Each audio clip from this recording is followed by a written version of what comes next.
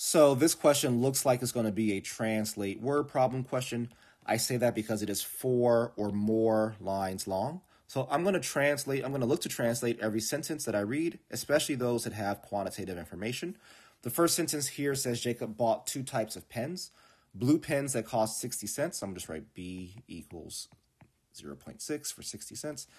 And red pens that each cost D times as much as a blue pen. So R for red is equal to 0.6 D.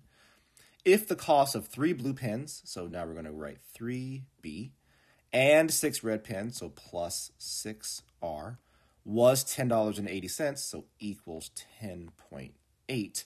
What is the value of D? So I'm going to take this information, plug it into this equation that I just created, and I should get my answer right away. So this becomes 3 times 0.6 plus 6 times 0.6D equals 10.8. 3 times 0.6 is 1.8.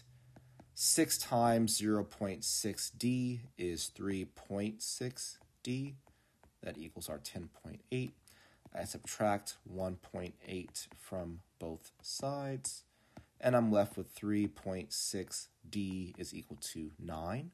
Divide both sides by 3.6, and I'm left with D equals, go to my calculator, 9 divided by 3.6 is 2.5. So my correct answer here is 2.5.